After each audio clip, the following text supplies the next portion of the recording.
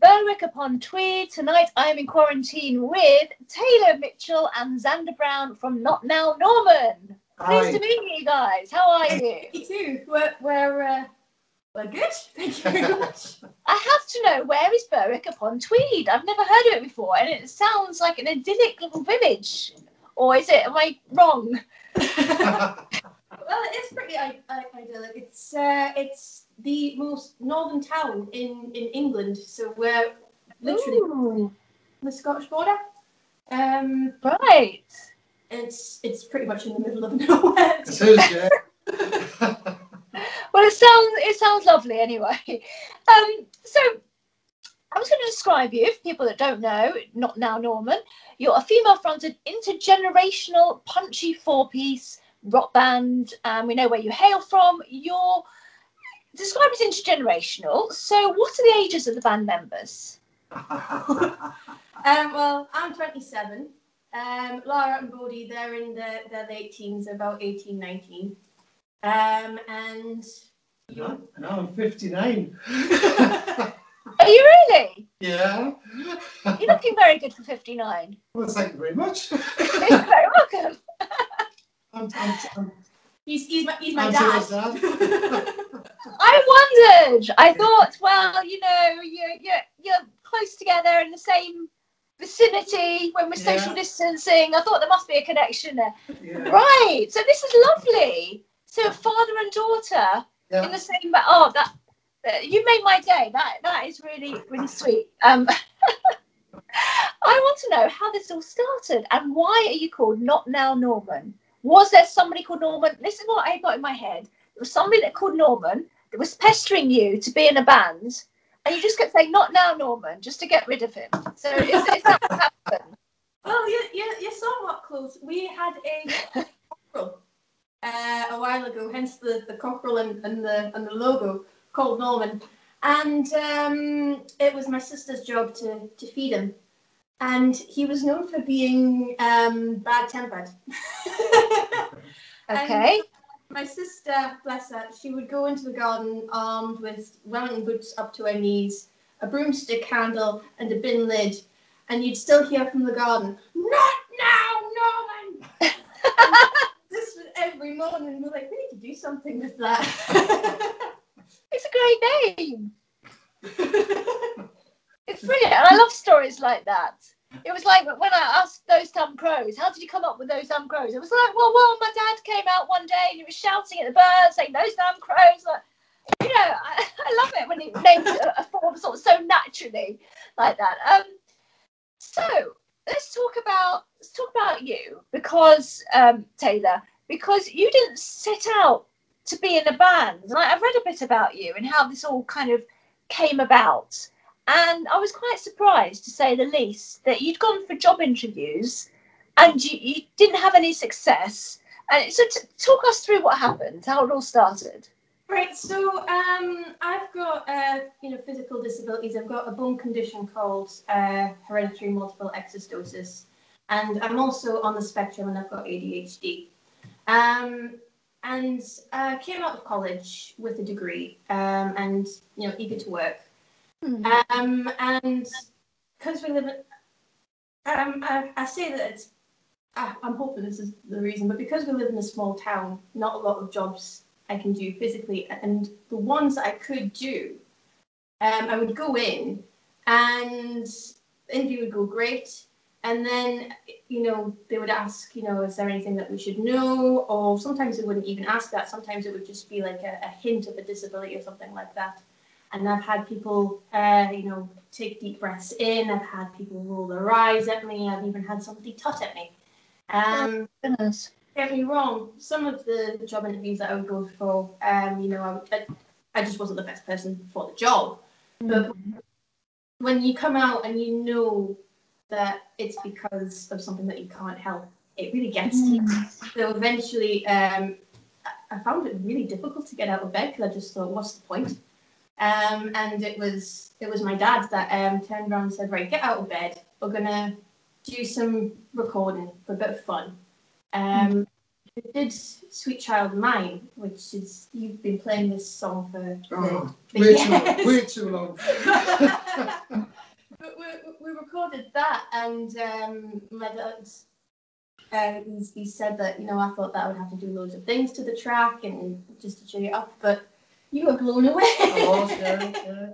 She's obviously been keeping it quiet because I didn't realise she could sing like that. And as soon as I heard it, I said, "Oh, we're going to do something with it." So it took what? How many years did it take then before you realised that your daughter had this amazing talent? 25. Yeah. 25.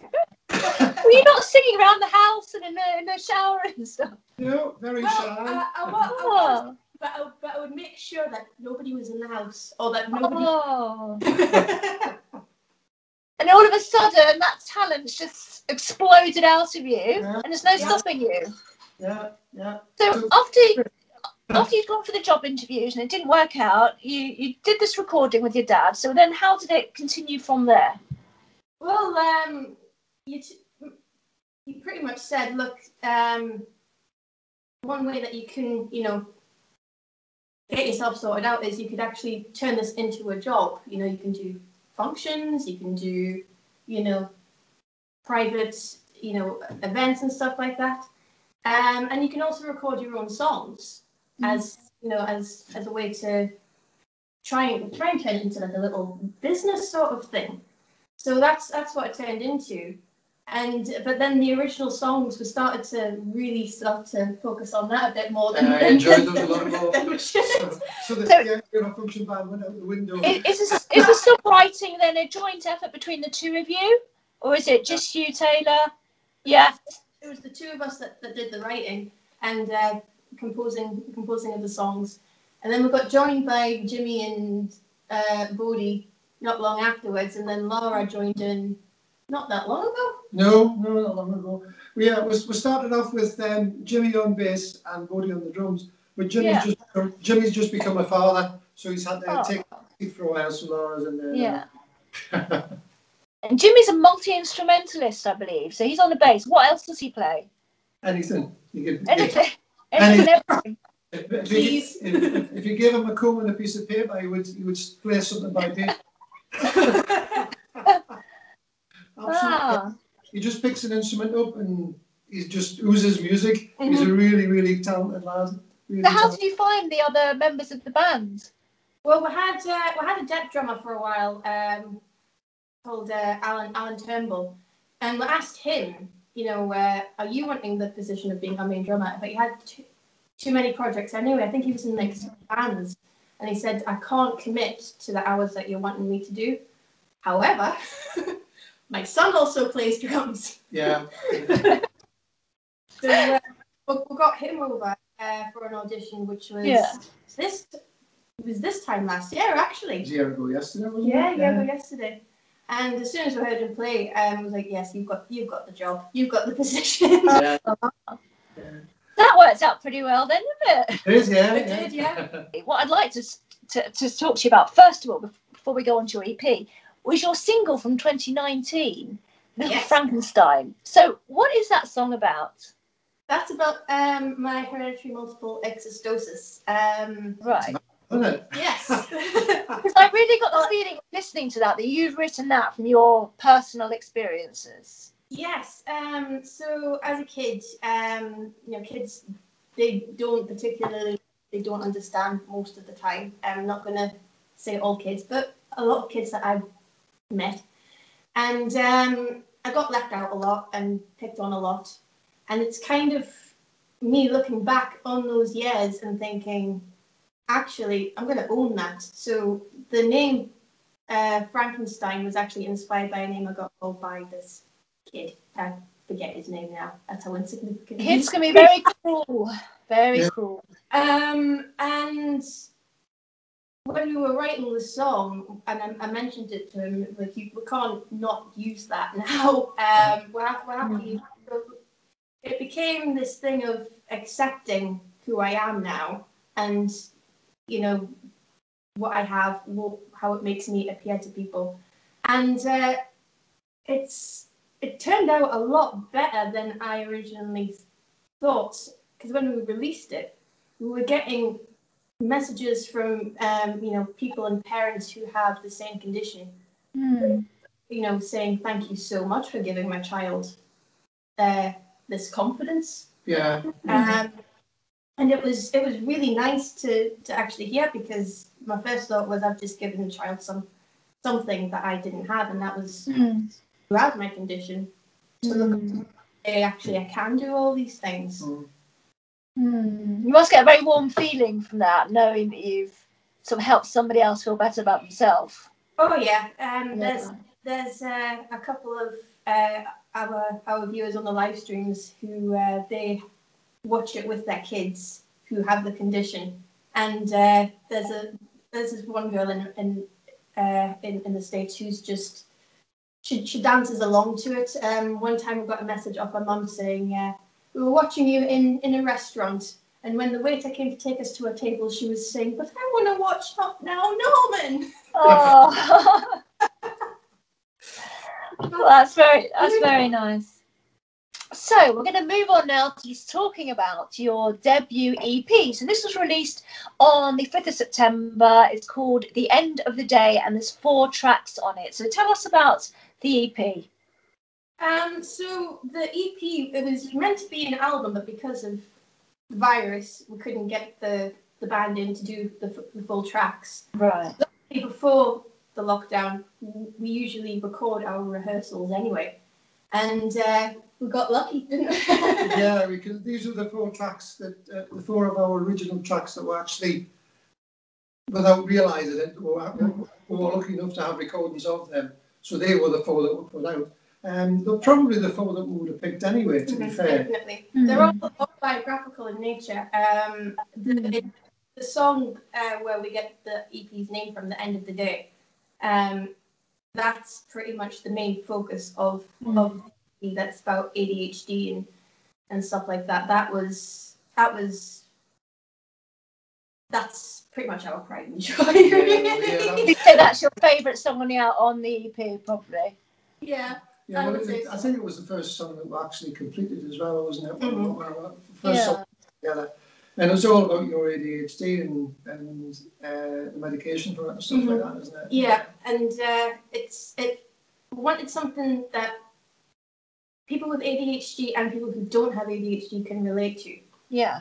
Hence, the fast-pacedness and, the quite angry lyrics and feeling quite wild in a way, because that feeling where they're just out of control in a good way and they feel on top of the world, and it's got a lot to do with that. But the main thing that we really loved about it was our fans loved it so much, and we managed to make a video with all our fans and stuff like that. That was fun. That was really fun to do. Some of the footage was absolutely great that got sent in.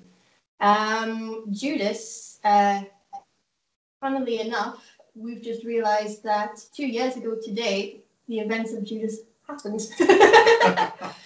Really? What were the events? So 2 years ago to this day, I got out of surgery for one of my exostosis.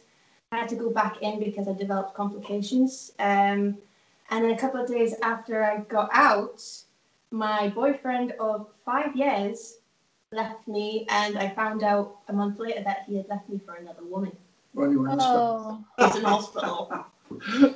So yeah, that's my second favourite track of the EP. So you named a song after him then? Yeah. A little memento to remember him by. Yeah. So given that you were going to put out an album, but you've reduced it to an EP, do you have the other songs then ready, or will they be ready to go out as a separate EP to follow up? We're hoping to. We were in the middle of doing just that. We've got the basics of 2 songs right now, one of which we're hoping to release in November, called Little Cheryl. And then local lockdown happened. So we're hoping to sort of coordinate everybody and trying to say, look, can we try and get everybody to record their parts in their own time and see how that works. Might be a bit experimental.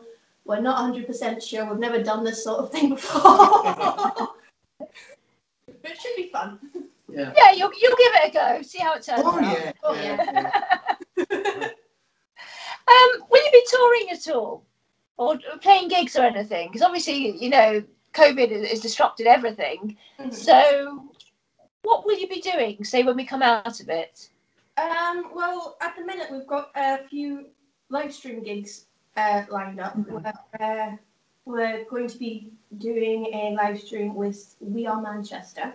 Okay. And that's pretty much how it's going to be for the foreseeable future, because, you know, we can't get the band together to rehearse, and really it doesn't feel right to gig as much as we used to at the moment, given the circumstances. Can't really say to people, you know, it's just, you know, making sure that everybody's as safe as possible. And then you can't, you know, guarantee that. We did one gig a couple of weeks ago, but it was outside, so there was plenty of social distancing and stuff like that, and that felt a bit but when it comes to indoor gigs, unless it's actually, because we did a live stream gig indoors in Newcastle, which was great, but if we were being asked to do a gig in front of an audience, pardon me, sorry, it would feel a little bit, I don't know, very touch and go. How about you? No. Well, I think it all depends on the venue, really. It's we do have a local venue up here. Well, they put an awful lot of live shows on, but even there, most of their gigs are outside. But obviously, with the weather changing now, that's going to be a big thing over the winter. But certainly, we've been doing an awful lot online, and we intend to be doing it. Yeah. So, we've been online every night now since before the first lockdown. Lastly, I just want to touch on something you mentioned right at the beginning of the interview about being a covers band. So you play at functions, weddings, parties, that sort of thing. What sort of songs do you cover, and what are your favourite ones to play? We do a bit of everything, actually. We mostly focus on rock music, and any like pop cover or country cover, we try to add a bit of rock edge to it. No, we do everything from Cake by the Ocean to Black Sabbath. That's what we do. Yeah. But mostly it mostly focuses on like Heart and Ozzy Osbourne. Can't beat a bit of Ozzy Osbourne. Yeah. We've done Iron Maiden. We've done Queen. We've done all sorts. Again, when we first started off, the idea was to be very commercial, but she's a rock chick. Yeah. Well, you know, I was going to say, actually, were these all like the bands that you know, listen to, and then you've passed them on to your daughter? Is that how it's worked? You know, she know you've done something right when you knock on your daughter's door and she's listening to your Guns N' Roses CDs. Well done, you. Never look back. Oh, well, it's been really lovely talking to you, and, you know, best of luck with your next release and with your current one, which is doing incredibly well. I hope everyone will check it out, and of course check out your live streams as well. Yeah, that's great. Yeah, thank you very much. Thank you. Yeah, so I hope to see you around when you are touring, whenever that might be. Let me know. Yeah. And say hi to Norman for me. Thanks again. Take care, guys. Love you all. Bye.